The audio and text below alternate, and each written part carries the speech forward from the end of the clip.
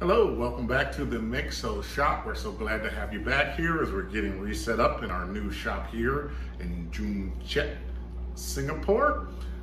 Here we're in Singapore, we do craft classes, but we also make Hestai products. And today we're doing a demo for you for our Cool Touch cooling block.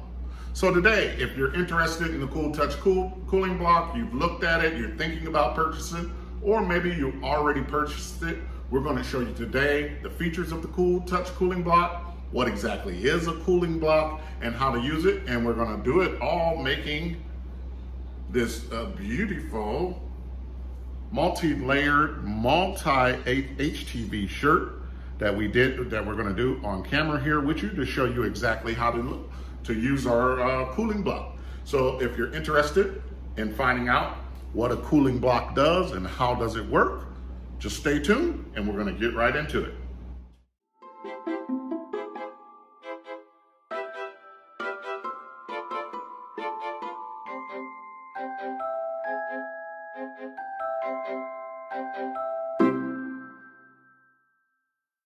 Welcome to the overhead view.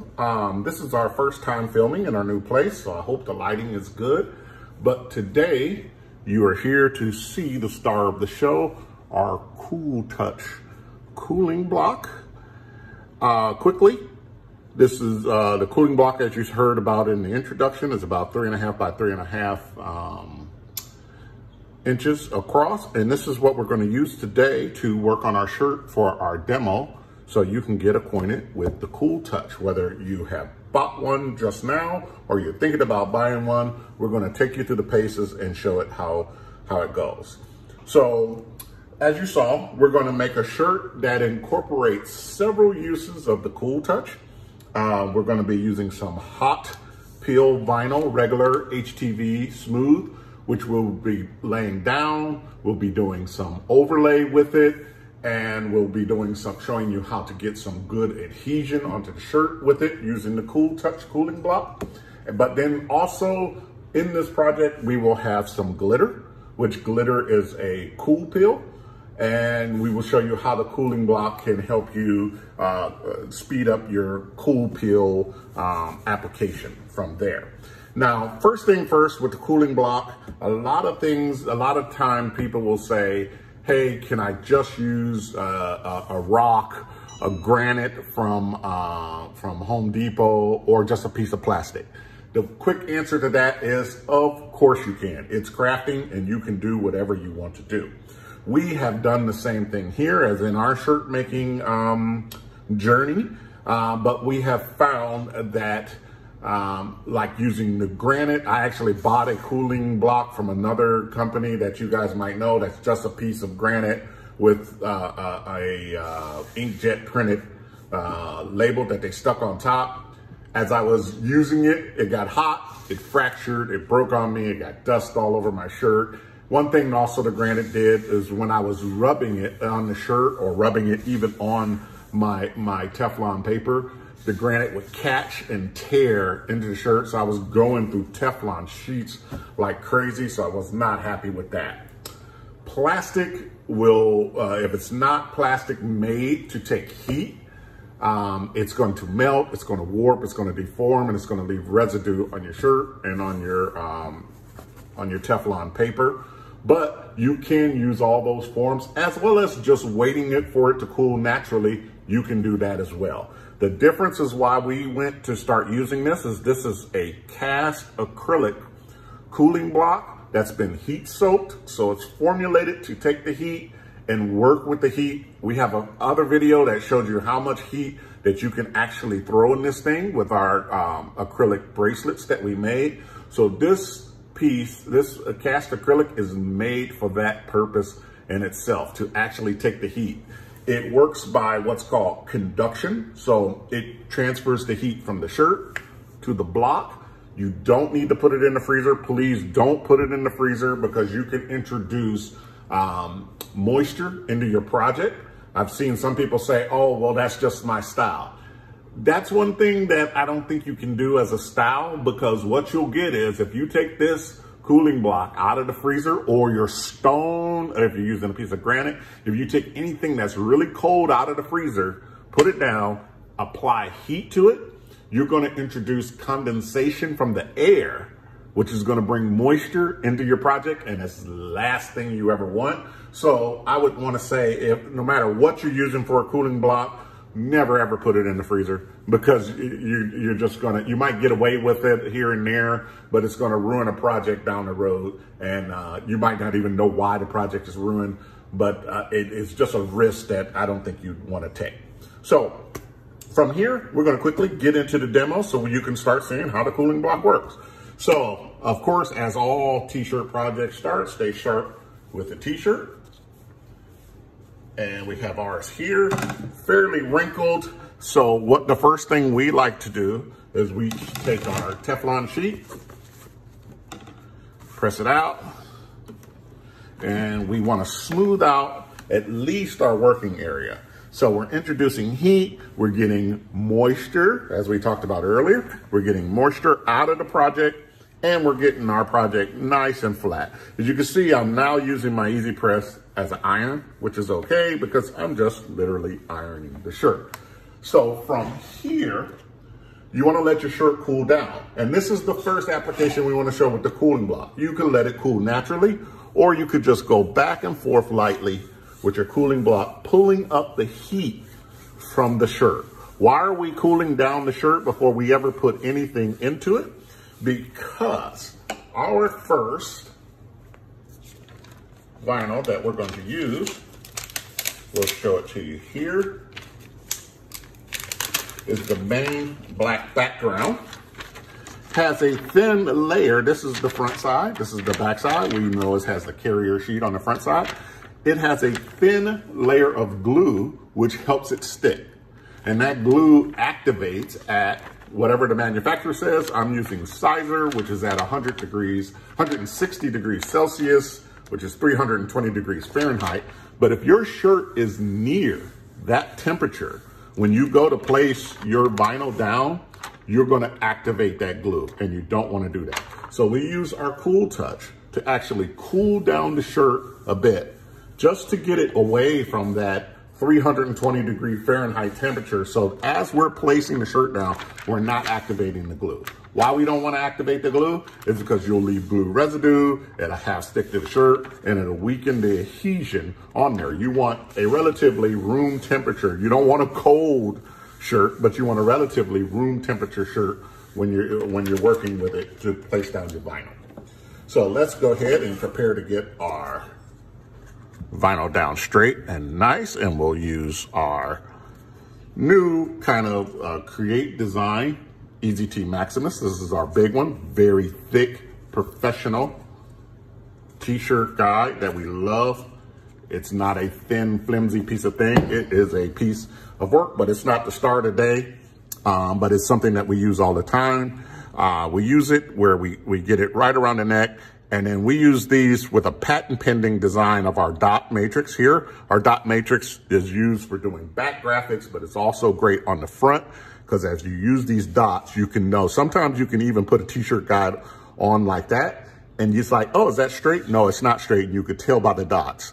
You use the dots to line up the shoulders, and this helps you out all the way across any size t-shirts, and you can know you are absolutely straight. So you have the collar, and you have that dot matrix up here that makes sure you get an exact centered shirt.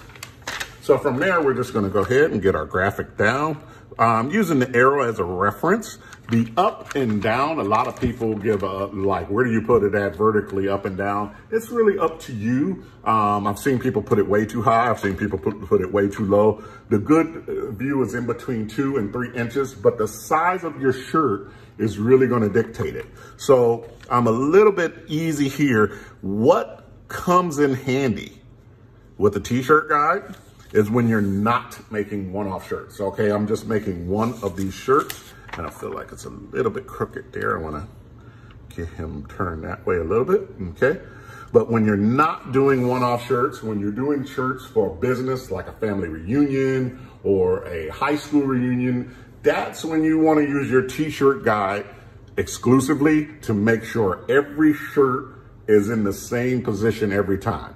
The position doesn't matter. Well, it matters a little bit, but it's not as critical as making sure it's in the same place every time. So if you're doing this as a business and you're pumping out shirts using vinyl, that's why you would want to get a professional, thick, accurate t-shirt guide that you can line up with the dot matrix, because you want to make sure that if you're doing 10, 20, 30 shirts for a family reunion or a class reunion or for even a business, that those shirts are going to be in the same place every time. Because when people stand next to each other and the graphics are here, here, here, here, here, that's going to show up. That's the first thing people are going to see. So that's the really beauty of this. But this is a one-off shirt, so it's fine. We're gonna set that there and lay it down. And so now we're gonna do the layering. When I do my layering, I really like to do what's called the overlay technique, because the overlay technique is gonna give you a lot of room for error. Some people use the knockout because they say, oh, I want all HTV directly onto the shirt. That would be the best if you could. But when you try the knockout technique, any shrinking, any misplacement is going to show up immediately. This one, we're not machines, so having that ability to have a little bit of mistake, or not mistake, but a little bit of human to it is good, and it doesn't show up in an overlay. So I like to use the black overlay. In all senses, the enemy for this is shrinkage. So two ways we're going to reduce the shrinkage is we're going to do what's called a tack press. That means we're going to get just enough heat on here with a quick pressure just to make this stick. It's not for it to adhere to the shirt permanently. It's just to make it stick for placement. And then we're going to cool it down as quick as we possibly can with our Cool Touch, because heat is the enemy. Heat is what causes the vinyl to shrink. So cooling it as quick as you can will get the most heat off of it as possible. So we're going to use 160 degrees Celsius, as you'll see on the screen, because I am not in America. That is 320 degrees centigrade. And it's beeping saying, come on, hurry up. That's 320 degrees centigrade, but we are going to do it at about a 5 to 7 second tack. And so I'm going to go ahead and hit that on there, hit it. It was started at 20, and we're gonna wait till that comes down to about 4, and we're gonna pull it off. And this is a hot peel, so we're gonna go ahead and hot peel that off. And you see, it didn't come up, so it needs a little bit more of a tack. So we're gonna press it again very quickly, add another couple seconds on it. I'm pressing down a little harder this time. And we're gonna peel that up. There it goes. It stuck that time, nice. And we got it off. Now it is still very hot. So now that's when we bring the Cool Touch in, because we want to cool it down as quick as we possibly can. So we want to get this vinyl to stop having the heat on it and stop the shrinkage, because the quicker you take the heat away, the quicker the shrinkage stops. Letting it cool naturally will make it shrink. So this is in one case where a cooling block becomes essential, that to cool it down as quick as possible. So now we're going to start doing the overlay part. So only things that, only vinyl is going to go on one vinyl. So it'll only be 2 layers of vinyl. So you'll never have more than 2 layers of vinyl together, and it adheres pretty good when you do that. I like to go with my biggest element as the next one and the most complicated one, and that would be his tan skin. And I think I'm gonna have to get my head in here a little bit to line him up. Get his little backside down a little bit. And this is where you will notice if you had the shrinkage. And I think it's good. I think we handled the shrinkage well, and we got away from it. So again, from here, you know what we're going to do? You want to look at places where you can actually get more tacked down And I'm gonna pause this because I think if I trim this carrier sheet away, I can get his boots in there and I can get this, because the least amount of heat you wanna add to your project, the better. We're back. I cut a little bit of the carrier sheet around the side, but it's still, the boots will not fit on because it will go on top of the carrier sheet. What I'm trying to do is you try to get as less heat on the project as possible, again, to help with the shrinkage. So the more layers you can get down at one time, the better you can do. I was trying to cut it to get the boots down, but the boots will still hit the part of the carrier sheet there, so we can't get the boots. But what we can get down is the little rockets on the bottom of the boots. We can get those in there with this. So everywhere that we can put less heat on the project is going to be better.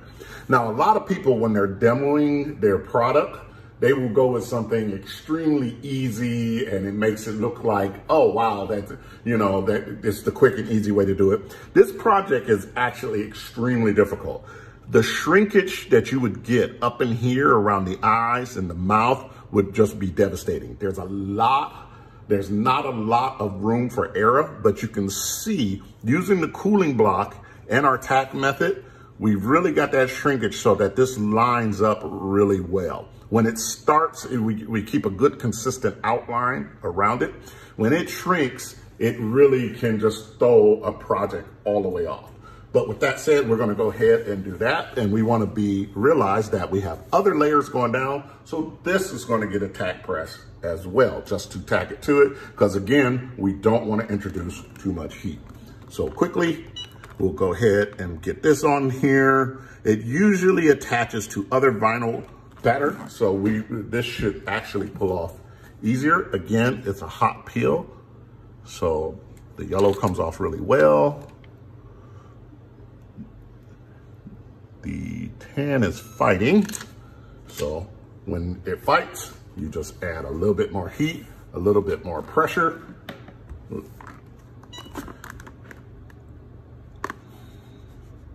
And we'll go at it again. That's the great thing about HTV. It's forgiving, and we'll start peeling in another direction.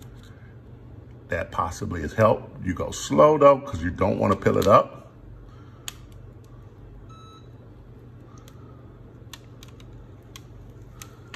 And that is coming off nicely. There it is. Okay,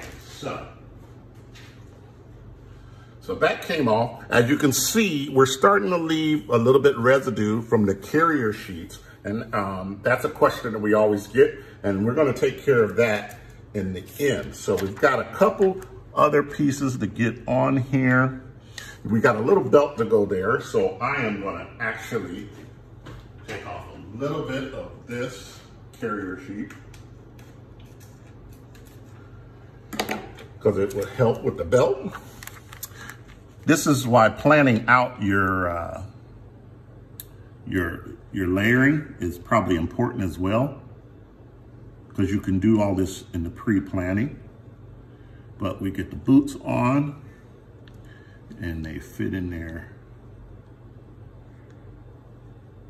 quite nice. We're starting to see a tad bit of shrinking, but it's still nice. Still fits in there nice. And that's the thing that you will get on these really complex, multiple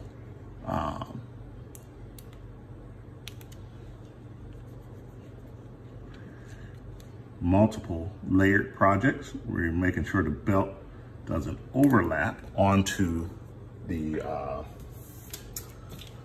other carrier sheet, which it doesn't. And we're gonna go ahead and we're gonna hit that on with just a tack, because we got one more small piece to go on after this. So we will tack that down. Quick 6-second press. We're gonna pull that off from there. And it came off. We're gonna cool down to stop the shrinkage, because I don't think I did that on the last one, and I think we started to see a little bit of shrinkage around the boots. So I should have cooled down, but I think we're okay. So all of this is not like the project's gonna die if you don't use the cooling block. I think overall, if you don't use the cooling block to stop with the shrinkage, by the time, if you did a multiple layer project like this, by the time you get to the end, yeah, it's gonna be shrunk to the point where you can't use it. If you're doing one layer, you could possibly get away with it. But again, you're taking the risk on it, and it's not worth the risk. This is our last thing, our kind of bottom orange parts of the boots that comes out from there. And I like to do a tack press all the way through to the last one. So this is gonna be even a tack press. Now at this point, you could have did a full press because it's the last layer, but I like to get everything on with a tack press. And then from there, we don't have to worry about shrinkage anymore because this whole thing is going to shrink together. Now, outside of it, we're gonna put his atomic kind of thing. And that is actually done with a knockout because it's gonna be glitter. So if this all shrinks together, we're gonna be okay with it at this point. But if you were putting our HTV around it on the outside, you would definitely want to make sure that it didn't shrink anymore. So here we're gonna do the full press now. And now we're bringing all the layers together and we're getting this vinyl extremely heated up. So it's using the glue, it's fully activating the glue, and it's actually getting that smooth vinyl hot and gooey and pressed down into the shirt. Now, while it is hot and gooey pressed in the shirt, we want to cool it down and press it in immediately. So we are literally pressing the hot, gooey vinyl into the shirt and cooling it at the same time. So it's going into the fibers, cooling off and locking in at the same time. I'm giving it a good little press with the cool block because it is doing two jobs. It is actually using pressure and it's actually pulling heat, cooling it down as it's pulling pressure. If that vinyl is sitting on top while it's cooling, it's gonna shrink and pull away from the shirt while it's shrinking. So that's why we want to cool it and press it in our final thing. Also, all of those carrier sheet marks that we saw are now being smoothed out all at one point. So there will be no difference in the carrier sheet because it's all had its final press at the same time. That's another reason why I like to do the final press with no carrier sheets on at all, because then it gets the full press out from there. And then we take this off. You can hear the adhesion that had to the sheet from the press with the cooling block. And there it is on, very nice. Okay, so now we got our smooth HTV down, pressed very nice, feels really good onto the shirt. And we're gonna bring the last accent around the outside of the shirt, which is going to be our glitter. Now, glitter is a cool peel. It's not like smooth HTV. Glitter, your glitters, your flocks, your rainbows, those are usually your cool peels. These are things that are strictly utilizing the glue on the back because they're not thin and they won't melt and sink into the fibers like your smooth HTV. So they're only utilizing the glue on the back of it. And so that's where their cool peels and where the cool block is actually going to come into play again on a different application, because what we're going to do is we're going to get that laid down, heat up that glue, and then cool down that glue so it locks it in place so for a better adhesion. And so we're going to go ahead and place this, getting my head in there again, place this around. It goes around the outside. And so the way I design this, you have overlay on a hot vinyl in the middle, but this glitter is actually using a knockout. So you'll see there's a space in between the graphic and the outline glitter. Glitter does not shrink. So you don't have to worry about shrinkage on your flocks and your glitters. Those things will not shrink, but they are cool peel, and you do want to worry about adhesion. We're gonna stick with the 160 degrees at 20 seconds. This is a bit big here. So,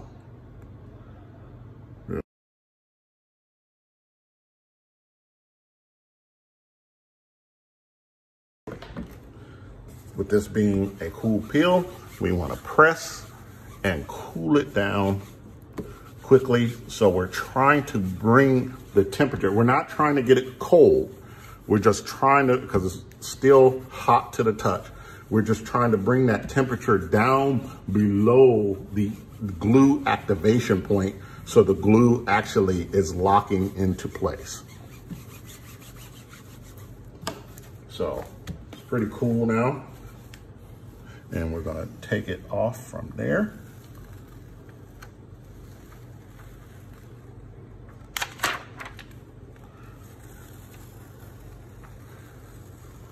If you get any fight in your HTV, just peel from another direction. And there it is.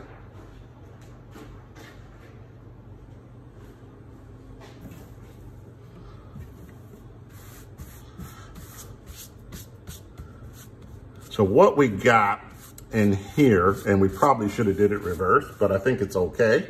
It looks pretty. It actually put glitter all into our